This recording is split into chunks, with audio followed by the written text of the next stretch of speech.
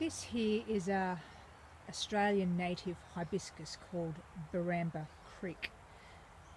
It's a gorgeous plant and it's sick. It's been in the pot for a while. I've topped up the potting mix with a compost, but really it needs to get into the ground. It had a fall about a year ago and the top snapped off, and there's all these side shoots, but if we have a look at the leaves, you can see there's aphids and mealybugs and all sorts of little creatures coming in to help this plant die, essentially.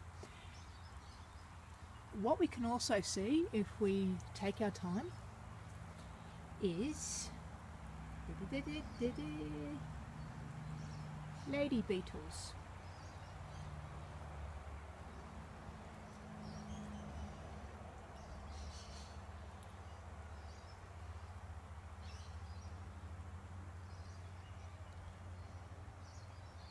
Lady beetles. Lady beetle larvae, as in that's a baby lady beetle. And there's more of them. So the last thing you would want to do with this plant is to spray it with a poison, because you'll kill all those lady beetle larvae and the lady beetles, and that's what's feeding them. These guys are feeding off the mealybugs and the aphids on this plant. We all need to eat. There's heaps of babies on it. Huh. See, the more we look, the more we find. Love it. They're everywhere. All the babies eating the mealybugs, eating the aphids. What I need to do with this plant is really get it in the ground. I think it's sick and tired of being in the pot, and you know what? Fair enough. But what I want to show you is that sometimes if we just wait and let nature take its course, we don't have to stress about our plants. Check it out.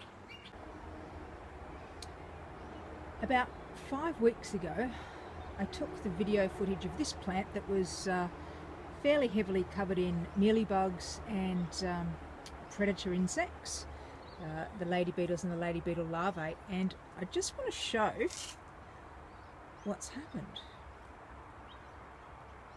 Now, I haven't treated this plant or the soil with anything. I just let the predator insects do their thing, and what I've noticed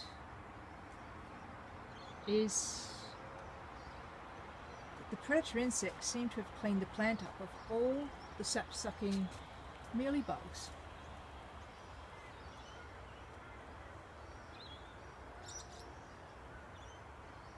If I had sprayed this plant, I would have ruined the food source for all those predator insects. I didn't spray, and all the sapsuckers are gone anyway. Isn't that interesting?